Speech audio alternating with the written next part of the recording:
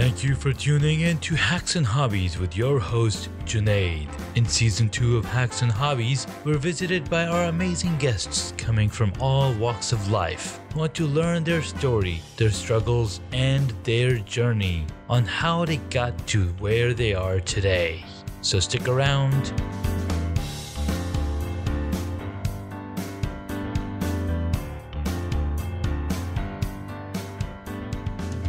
In this episode, I get to speak with Kelsey Anne. She's a host for You Can Have It All podcast, and she has featured some really cool guests.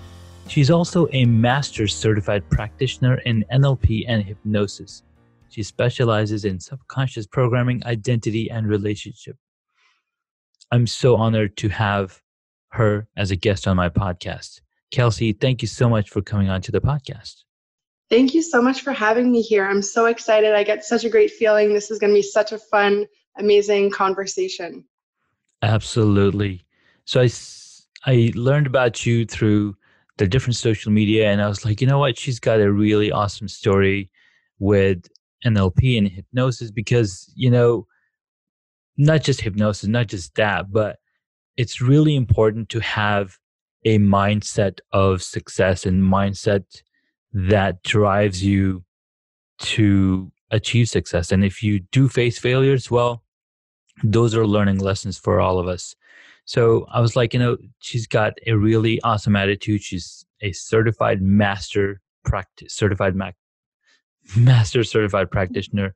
And, let's see where the story goes and how she got here. So tell us a little bit about yourself and how you got to become a master certified practitioner in NLP.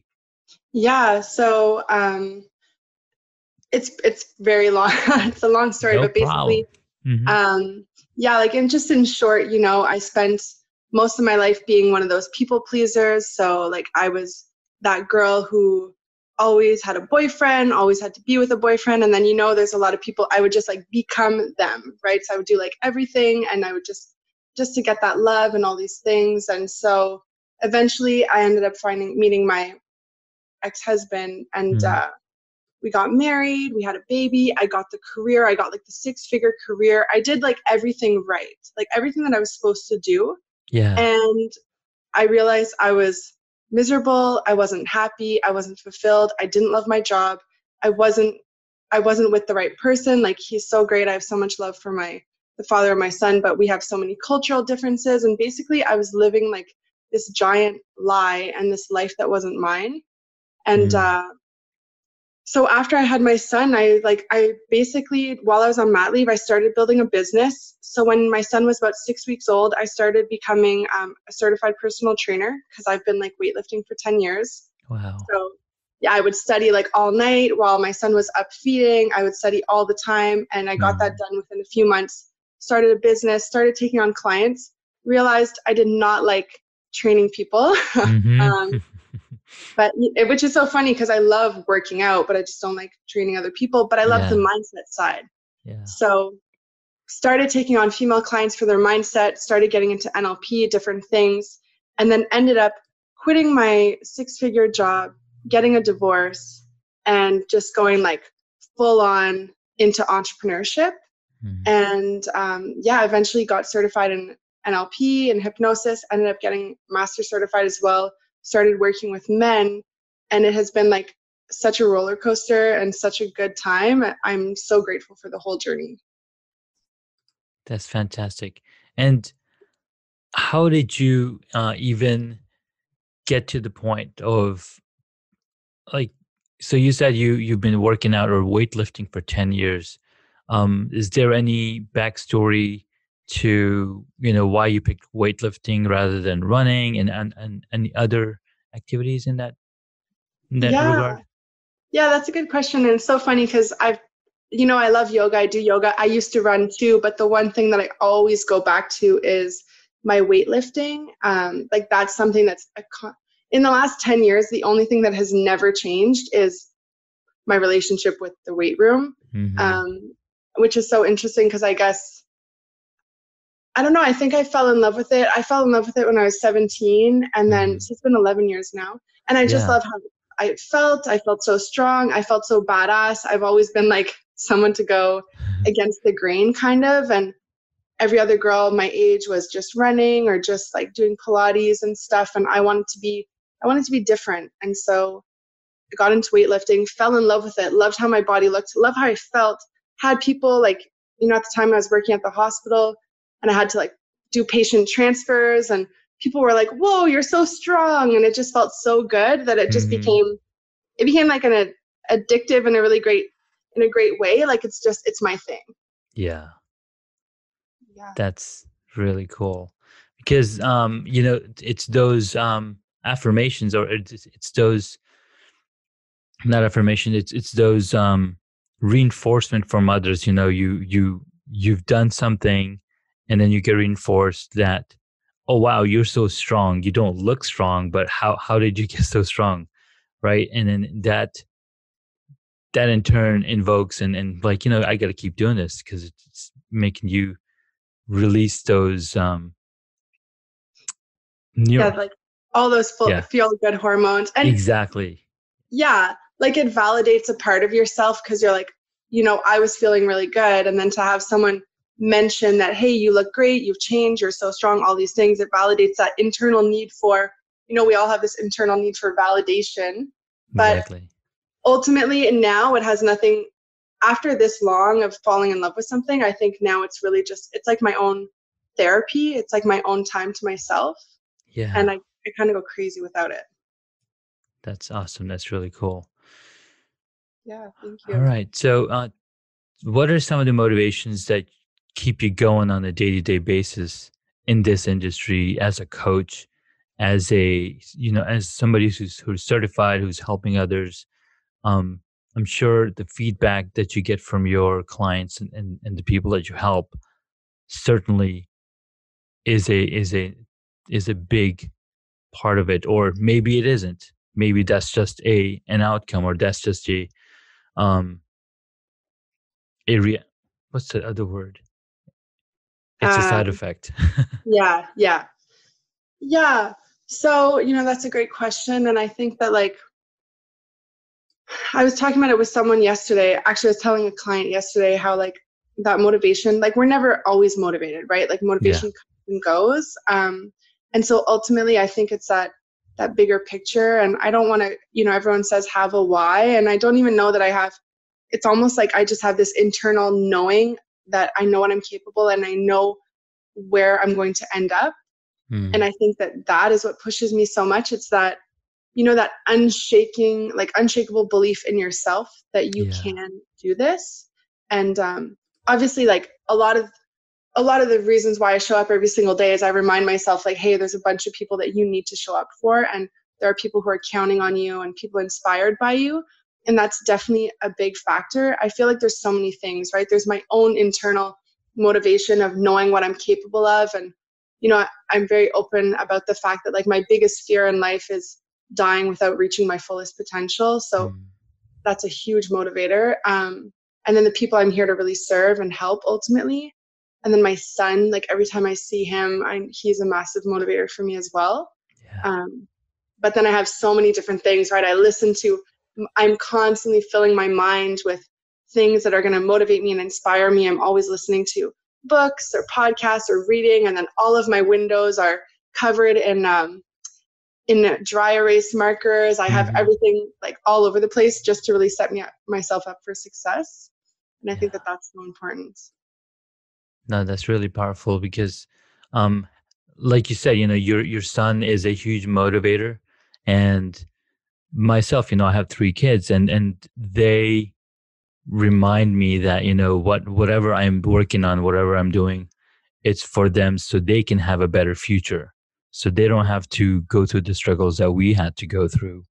And you know, we are very, very fortunate to be living in a country where we have a lot of luxuries, where we have a lot of the things available for us. So that's absolutely amazing. Thank you. Yeah, and you know, I know you can relate. 3 kids, that's incredible. Like That's so awesome. You know, you have these 3 human beings that are looking up to you, and that you get to really help create their future. And that's just so amazing. Yeah. And what's really awesome is as grown-ups, you know, we start putting limits to ourselves and putting limits to what should be done and what can't be done. But our kids, you know, they are constantly testing those boundaries. They're like, oh, can I do this? Oh, can I do that? So you start seeing, you know, what are some of the things that we've stopped doing as adults, as grown-ups. So that's also another type of a refresher, another type of thing that, you know, there's no kid in the world that cannot walk unless they have a physical disability. Like Mm-hmm. everybody learns how to walk. They're not going to give up learning how to walk. Yeah, I love that. It's so true. And they just look at the world in such a beautiful way that you're like, what if I just looked at the world like they did? I'd be so much happier, more fulfilled, so much more grateful to just notice everything that's so awesome in the world. Exactly, because we or the kids, you know, they're like, oh, they have no concept of limitations. They have no concept of constraints and whatnot. They're like, oh, everything is possible. If I can't do this, I'm gonna, you know, go do this. And it's really cool to see that perspective and having kids, like having 3 kids, you know, going through uh the age. So my oldest is is almost 10 years old. And then my second one is 4, and then my youngest is 1.5. So it's like you see from, you know, you learn from them as they are getting older, and you see how they're learning from their older siblings. Like my youngest, she's the smartest because she has 2 older siblings that she's learning constantly from. And she's so smart. Like anytime he's like, oh, put on the shoes, even though she can't talk. I mean, she talks words. She's like, oh, I want to put shoes on. I want to go outside too. Yeah, that's so cute.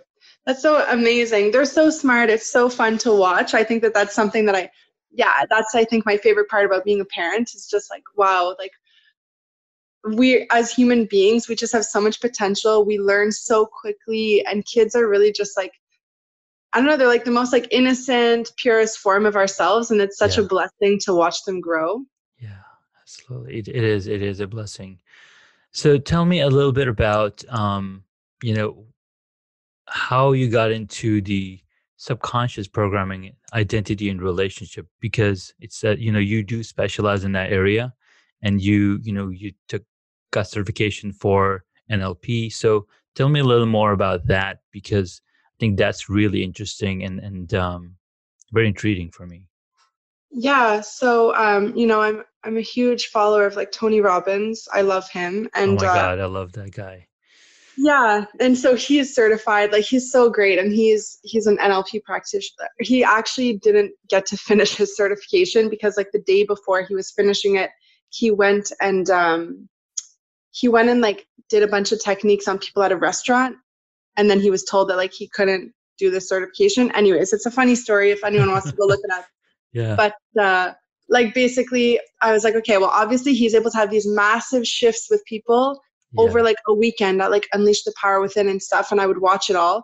And I was like, I want to be able to do that, because I was working with women on their mindsets, and I wasn't seeing the differences that I wanted to see with them. Like, yes, they were having results, but it wasn't these like really deep, like massive, you know, you see it in someone's face when they have an actual shift within themselves where it's like they understand on like a DNA level that something has changed. And I wanted that. And I just, you know, I'm really spiritual, and there's so much about spirituality that has to do with like our subconscious mind. So I just started learning so much, and all of the most successful people in the world, they all talk about your subconscious mind, the power of it. You know, when you can like understand that, see what's going on in there, and make the subconscious conscious is when you can finally be successful. So that's really what inspired me. And after that, like everything just fell into place so easily. I'm really grateful in that sense of my life. When I decide to do something, things just happen in such a great way. So then I just got certified, and I'm so glad, because like it's incredible how much can happen in just one session with my clients. That's amazing. Yeah, I am a huge follower of Tony Robbins. I've been following him since, God knows, 2003. Wow. And I watched his infomercial one night. I was traveling for work and, up late at night on watching TV. And I saw him come on this infomercial. And I was like, oh my God, this is amazing. I need to get me some personal power. And so I got his CDs and I would listen to these every single day. And, anytime that I can get my hands on my CDs, I would listen to him. And then I even had the power talks that would come like every week, or I think it was monthly. They would send 2 CDs. And it was just so powerful because, he talks about your personal power and who's the person behind your business. It's you as a person. So if you fix the person, your business, it gets fixed too. Mm-hmm. So it's really, really cool. And I didn't know about him, trying to get the NLP certification, but he's been doing this for God knows how many years, right? And he's so good. I had the opportunity to visit with him last year, and I was just blown away by the level of energy that he brings on stage.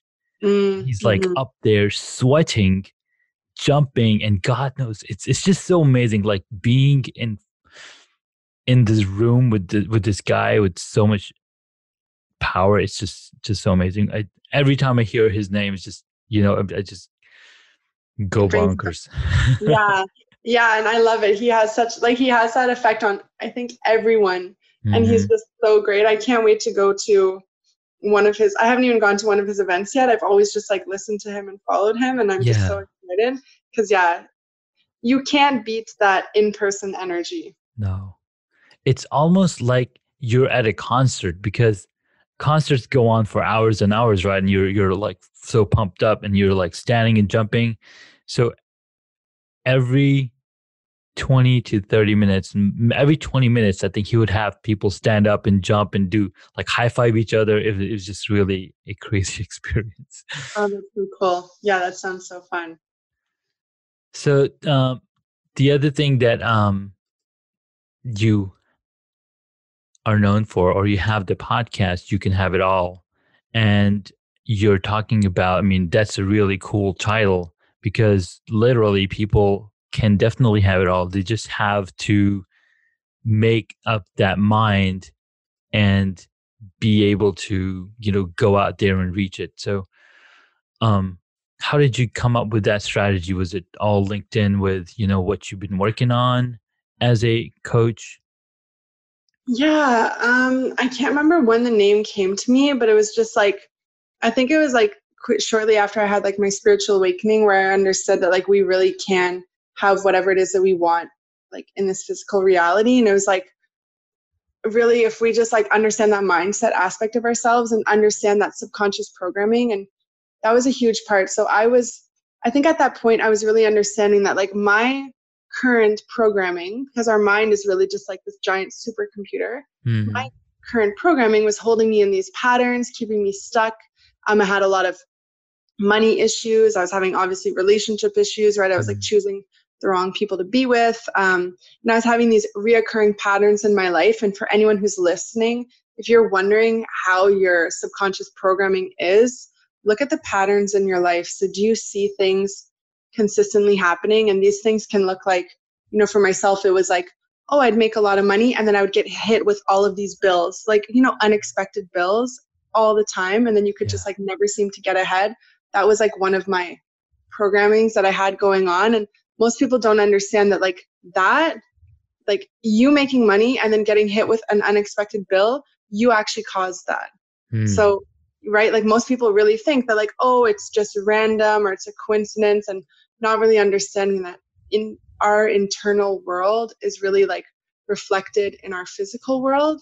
So this is why the subconscious programming is so powerful, because it's like when you can change what's going on inside and you can change that computer programming that's holding you in these patterns, or that's keeping you stuck or making you believe like you're not good enough or worthy or whatever it is, then you actually see changes in your physical reality. And that's what's so cool. So basically I started seeing those changes I started like having all these really incredible things happen. I was manifesting things. My programming was changing.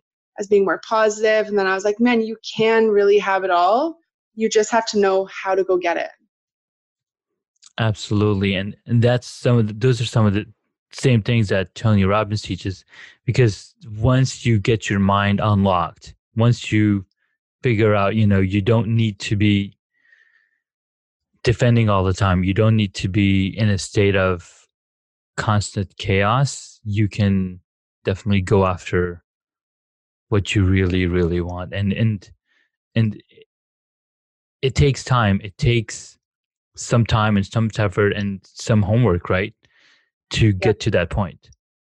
Yeah. And so, I found like, that's why I love these tools, because they take a lot less time. Like within 10 minutes, we can change one of your programming. So within 3 months with my clients, they really do become like entirely different people. And just to give an example, like 6 months ago, like May, I was like not in a great place financially. Like I literally had like $19 in my account. I dropped off like my son with his dad. And I was just like, what am I going to do? I was like in this house alone, like newly divorced. And I was just like, I'd already had my business, but I was maybe only bringing in like 2,000 a month. Like it wasn't where I wanted it to be at all. Yeah. And just like went so hard on all of this NLP stuff, and just started like within like a month, things were different. Actually, literally like, so that was maybe like in February, March. So maybe like 8-9 months ago. And then like in May, I like brought in like 6K, and I was like, holy shit, like this actually works. I hope I can swear on this. And then it's like just recently, like I've hit like that over, like now I'm considered like a 6-figure coach. I was just in LA speaking. So it's like so much has changed in like less than a year when you really just do this work. Yes. It's so easy to let go and not do anything. And there's so many distractions available to us every single day. You can spend hours on Instagram, Facebook, and LinkedIn and other social networks. And if you look at YouTube, well, there goes an entire day, or Netflix, binge watching shows. And then and a lot of times what happens is, you're just not doing the homework. And I've recently discovered this about myself. I love going out there and doing the work physically, but anytime it comes down to doing the homework, my motivation is very, my motivation is nil. So I keep thinking, all right, like for example, in just 20 hours, I was able to build an entire playset. Sure, it took me about 2 weeks, but every single day I would go step by step by step to finish this huge playset. And what I realized is that, there's a thick book with 50 steps in it on how to build this playset. It's got all the, everything's listed here. These are the different screws, and all the screws and nuts and bolts are in their specific packages, and it's marked, this is what this type of thing is. And then in the booklet, it says, okay, use these screws. Okay, now use these screws. Oh, you need these parts. So everything is labeled. So, and that all brings down the point that, everything first needs to be organized for you to achieve something. Like I wouldn't have been able to build such a huge playset without those instructions. And I think a lot of the times we just take it for granted when we are provided with instructions. And when we are working for somebody else, we are provided with those instructions, what you need to do on a daily basis. But as an entrepreneur, we've got to create those instructions for ourselves, right? And so discovering that about myself, and so now that I know what's wrong with me, or now that I know what I'm not good at, I can work on fixing that problem, or I can work on correcting that issue and create those step-by-step things for myself to do. Yeah. And it's so good that you mentioned that, because I think that that's what it really comes down to, awareness. I always say like, that's the first step with my clients. It's like, let's just bring like major awareness. And that was the first step with me, awareness to what's going on in your life. Look at your life, look at who you are, be really honest with yourself. And, I think that a lot of people avoid this type of work because it sucks to look at your life and be like, wow, I am the one responsible for all the negative things in my life. Like, yes. that doesn't feel good. But then there's also our ego. Our ego is so attached to our current identity that it doesn't necessarily want you to change, because for you to change means that it loses its identity. So there's that as well. I say there's like a bit of an ego backlash. And, we love our ego. Our ego is there to help us and to protect us. But ultimately, I always tell my clients or people, like, there's always going to be so much resistance when you're going to go do something that's going to cause major change within yourself, because it's uncomfortable, it's scary, your ego doesn't want to do it. There's all the reasons not to do it. And that's when you know that you really have to just go do that work on yourself. Yeah, absolutely. And you pointing out the ego part, that's a huge red flag for myself, because I think to myself that I don't have an ego, but I have a huge ego, right? I've named myself Super Junaid. I mean, I'm putting super in front of my name already. That's already an indicator that I have a huge ego, and I don't know where that came from. It definitely came in some time ago, but I've been somehow trying to shed it, but not trying to really shed it. But it's like I'm working on myself to be a better person. I think I need to go back to those personal power tapes. Yeah. And, we all have an ego, right? Like, even, during a spiritual awakening, there is an ego death. Like, I remember I went through like an ego death, and that was terrifying, but the ego comes back. Wow. And it just comes back differently, but it's still there. But I had a moment for a while where I actually had like a spiritual ego. So one of those, like, I'm I'm so spiritual. Oh, you're not spiritual, right? Like, the ego always tries to one up.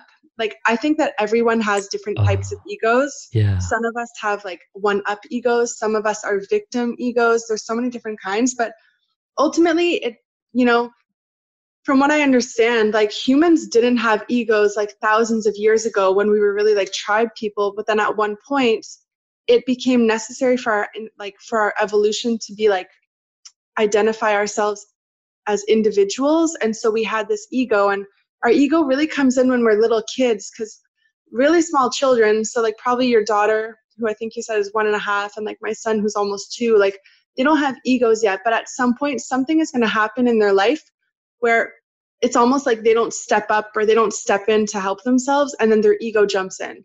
And then that's when the ego develops, and it's ultimately there to protect us. It's there to help us. And so maybe when you were little, you weren't getting enough attention. So now your ego is there and it likes attention. And it's doing it because all it wants is just love and to help us.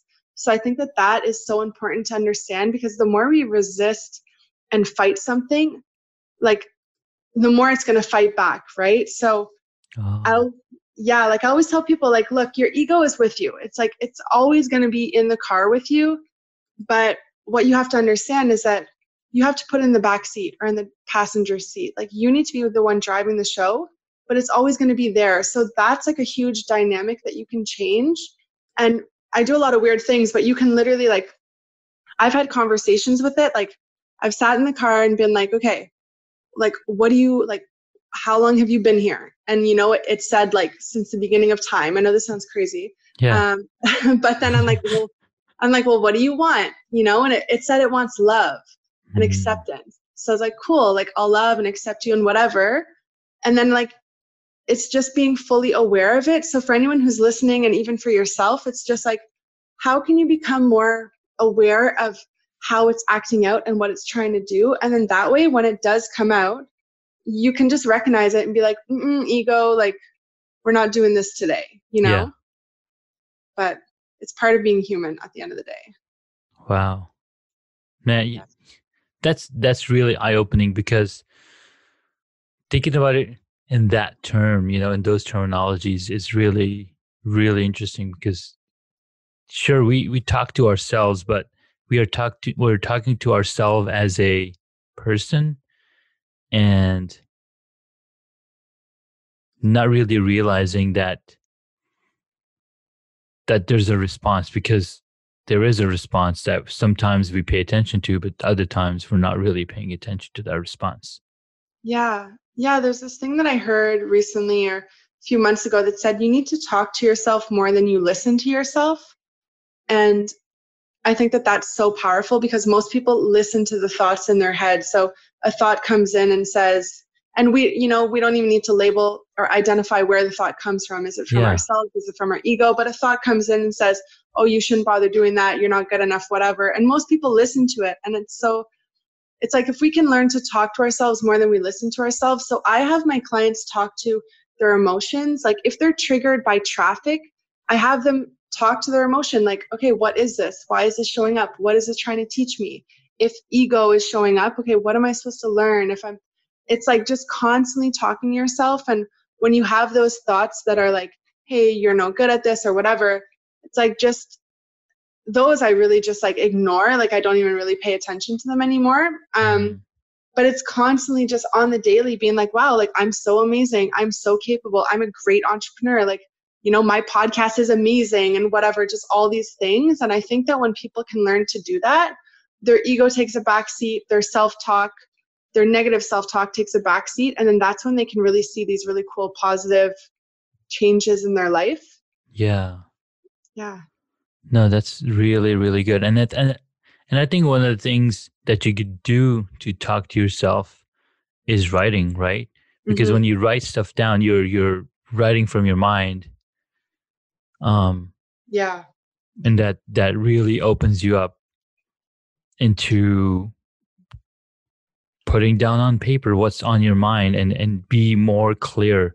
Because a lot of the times I think what happens is when we don't write, we just keep everything in our heads. We are getting overflowed. And I think there's a movie and they're like, you can't learn anything with a full cup, because if your cup is full, you can't put anything in it. It's going to overflow. It's going to, go out the ear or go over your head. That's literally where the term comes from, going over your head, because you have no room. You have no openness to accept what you can actually learn. Yeah. Yeah. Journaling is so powerful. Like, I think that more people need to do that, just write. And there's so many, everyone, I find a lot of people, they get really hung up on like, well, what do I journal and what do I do? And it's like, well, just honestly, like you said, just write. Like sometimes just write out what's going on in your head, or just my favorite journal prompt. I can't remember who I got this from. I think it was from, what is her name? She's Champagne something. Anyways, she drinks like all of her protein shakes in champagne glasses. She's super cool. But her favorite journal prompt is, what do you need me to know?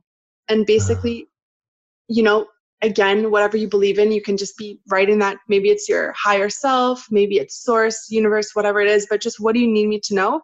And then you just write. And I recently heard something the other day that I'm going to start implementing is you write with your non-dominant hand, because interesting. Yeah, your like subconscious mind will come out more easily on a non-dominant hand. So that's something that people could try too if they're really trying to get answers for things. Because it's just, I really believe that we have all the answers within ourselves. You really don't need to look to anyone else to figure out anything. Like everything is within you. And absolutely. like my job as a coach is really just to help navigate inside your own mind and help you get your own answers. But you just got to tap in and listen. So journaling is a great way to do that. Nice. I like it. Yeah. That's something. So I used to blog a lot back in the days, but now I've got a reminder set to blog every morning, 7:30, but I'm not even out of bed, or I am, getting kids ready at that time. So I either need to get up much earlier or set a reminder to blog at a time when I'm already at a computer, or when I'm already sitting down and trying to figure out what I need to work on. And a lot of when you have questions like, what do I talk about? What do I, blog about, or what do I journal about? Well, there's a few things I think that are really helpful. There's sites like Quora, and you have to look into what you're really passionate about, and you once you look into that specific thing, you can write a ton about it, but only for so many days without any external help. But then we go to sites like Quora and YouTube, and you search terminology of what people are talking about in that specific area, you'll see how people have so many questions and how you can answer that question in your own way. Oh, that's a really great idea for content creation. Yeah, I love that. That makes so much sense. Yeah, guys, go to YouTube comments, look at all the questions, and start creating content around that. That's so good. I'm going to go do that. Yes. Thank you. So, you know, it's just really, really awesome talking with you. You know, I learned a lot. And, you know, whenever I'm talking to a guest like yourself and other guests, you know, it's validating to myself that what I'm doing is probably on the right path, but I can make some changes to get even better. And, you know, it's this human conversation, it's this human connection that helps us enable to do and get better at what we're already good at, or if there's something new that we want to explore, how we can do that too. Yeah. Yeah. And that's so beautiful. And thank you so much for having me. And I definitely think that these conversations, this human connection is everything. And, you know, it's understanding that everything is in, like, I truly believe like everything is in divine timing, and there's, you know, there's a reason for everything. And there's probably someone on here who's going to have like a realization, or something will have been said that will get them started on something. And that's literally why you're here and why you're doing this. And that's just so great. Exactly. Well, I do have a few questions that I ask my guests towards the end of the podcast episode or the interview. Okay, perfect. Cool. All right. What is one hobby that you wish you got into? Yeah, that's such a good question. So I feel like I'm someone who's done a lot. Like I've done a lot of different hobbies. Like I used to draw, I used to shoot like rifles. I used to be in cadets. I've canoed, hiked. I've done all these different things. I've played guitar. I think that one of the things that I've been wanting to get into, you know, when I did yoga, weightlifting, all those things, has been dance. And so I just started taking like dance lessons, which is really fun. And then I do want to be like, I do like shooting. Like I don't know what you would call that. What's the proper term? But I would like to go and keep like doing that. Like I used to have like a marksmanship, like level 1. I'd like to keep doing that. Nice. Yeah, I just want to. I want to go out on the range. Yes, exactly. It's so fun. So I want to keep doing that, and I want to keep dancing, and I want to keep getting stronger in my lifts, and I want to get like deeper into my yoga practice as well, and just keep developing that. Nice. I love it. All right, next question. What is your favorite movie or TV show? So I'm the first one that comes up. So I love The Walking Dead. I love The Walking Dead. Yeah. I'm like a zombie apocalypse, all that stuff I love. I love Ozark. So I actually don't watch.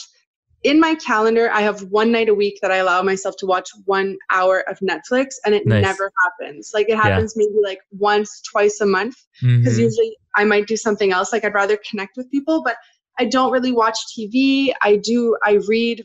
I'm reading every day, and I listen to audiobooks. Yeah. But when I do watch TV, it's stuff like Ozark, you know, so it's maybe, I guess, a little bit, I don't know. Yeah, those are the things. Walking Dead, Game of Thrones, stuff like that, if I do watch TV. Cool. Yeah. All right. So if you were to choose a movie, what movie would it be if you got to play a character in this movie or a TV show? Oh yeah, that's a good question.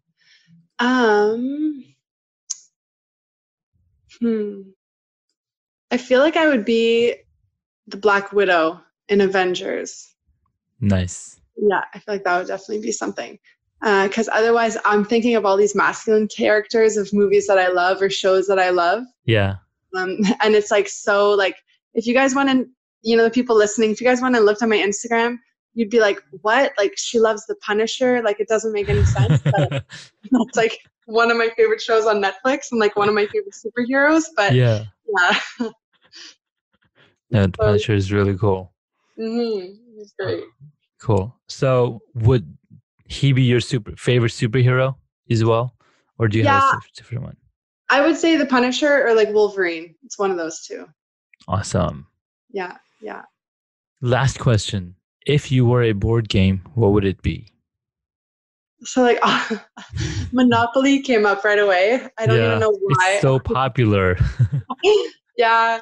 I think it's just also, I've been reading, like, I just finished Rich Dad Poor Dad, and you know how he has his game Cash Flow? Oh, yes. Yeah.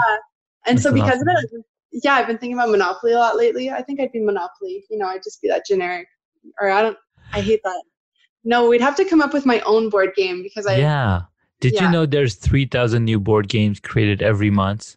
Oh my goodness. Yeah. They're just like books, there's more books created every month, but board games, they have their own, because there's board games of all types and sorts, and you could play.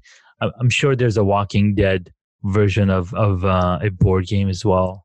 Oh, that'd be so cool. Yeah, I had no idea. I think that I would definitely choose something that, based on who I am, I would choose the one that no one else buys, like the least mainstream game. That's what I would go for. That's what I would be. Yeah, awesome. Cool.